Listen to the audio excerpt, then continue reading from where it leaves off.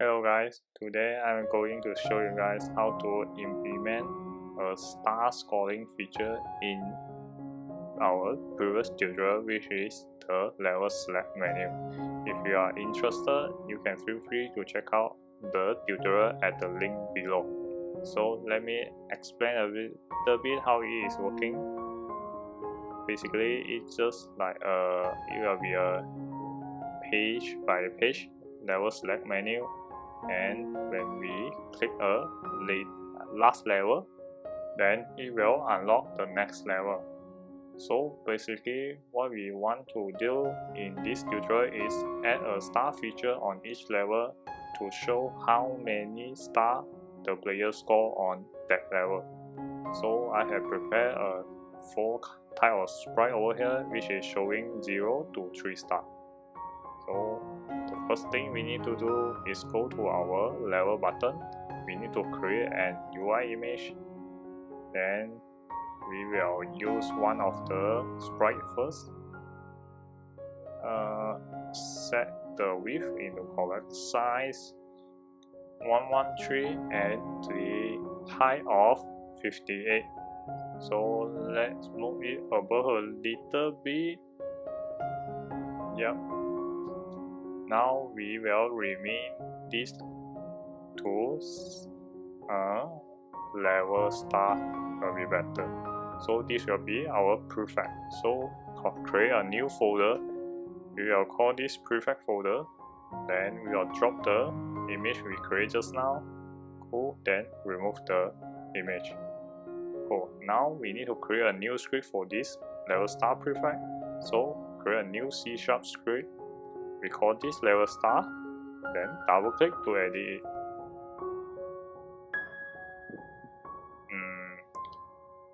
So the first thing we need to do, remove the update method. We are not using it. So we need to declare a sprite field, which is reference to the image sprite just now.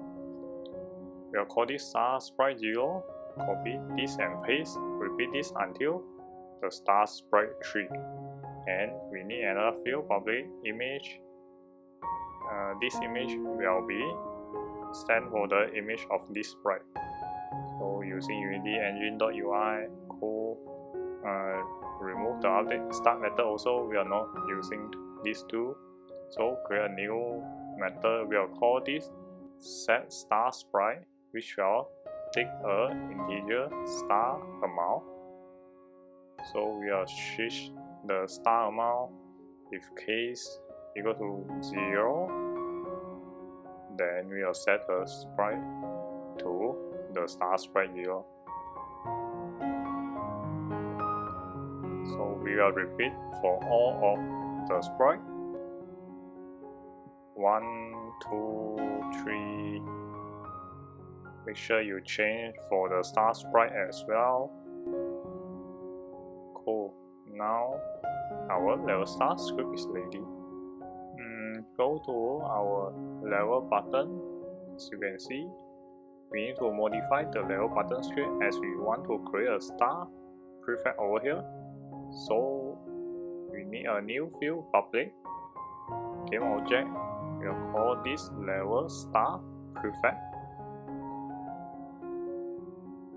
Okay, then followed by a private field, which is the level star script class object level star. Then on enable, we will set the level star by instantiate the level star prefect. So level star equal to instantiate the prefect at this game object dot transform. So we will get component the level star object. Cool. Now when during a setup, we require an integer level and also whether the level is unlocked. Now we need a new field called the star amount. So if the level is unlocked, we will of course set the star sprite by using the star amount. So level star dot set star sprite, place a star amount inside, and we want to enable the level star object by setting active to true. If the level is still locked, then of course we will hide it by setting active equal to false. Yep, I think that's it for this level button script. Now we are here for the level menu script. During our refresh method, we will set up every level button on the page. So now we require another new field, which is the star amount to set up the level button. So now the question is, where do we get the star amount data? Where do we save it? The simplest way will be save it to player pref by using a key for each level. You can also save the data in a JSON format, but for this tutorial I'll be using a key for each level. So we will create a method called private void. Should be an integer because we want to get star by the level. So this will be a return player pref dot get integer. Then now we need a key value, and that's it. We are not required the default value. So now we need to create a method to define the key for the level. So we are calling this method getKey, which require a level, then return a string level underscore will by adding the level between and follow by a star text. So the result will be something like this: level 3 star. Yep. So now our get key will be called in our player pref get integer by placing the level parameter. So now we can create another method, private void set star. Then this will take a level and also the star amount. For this, we just need to call the player pref dot set integer get the key by using the method, then followed by the star amount. Cool. Now our set star get star is ready. Then on the setup method, we can call the get star by placing the level inside. So this is how we set the star data into our player pref. Let me check.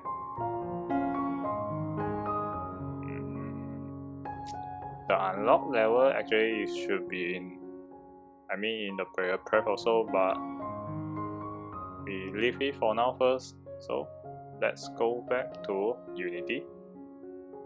Then let me try to test it.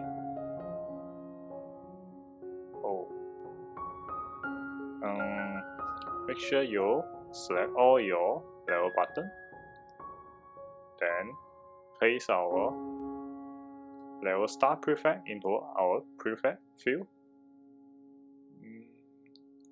Let me check if I miss out anything also.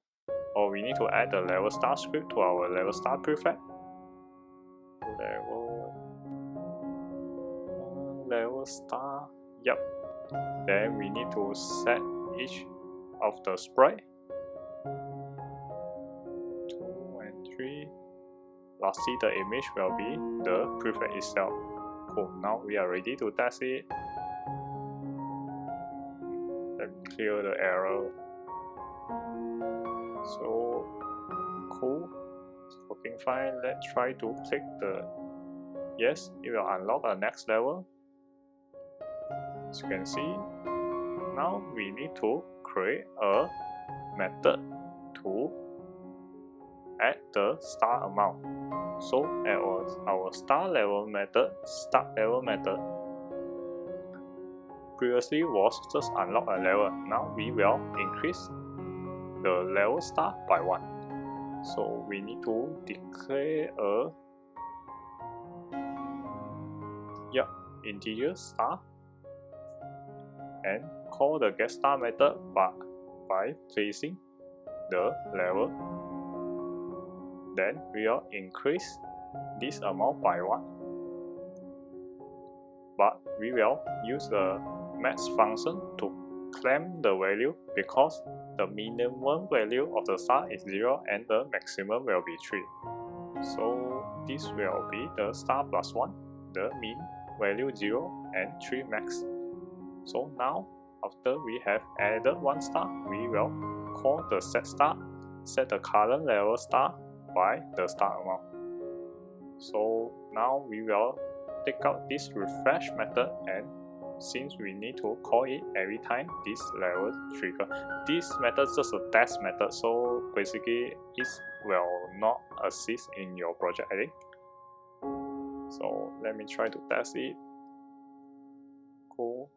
Let's try to pick. Cool. 1 star, 2 star, 3 star. Yep. Cool. 1 star, 2 star, 3 star. Yep. Yep. Everything is working fine. Cool. So this is how we implement a star score feature into our level menu page. So this will be a simple method.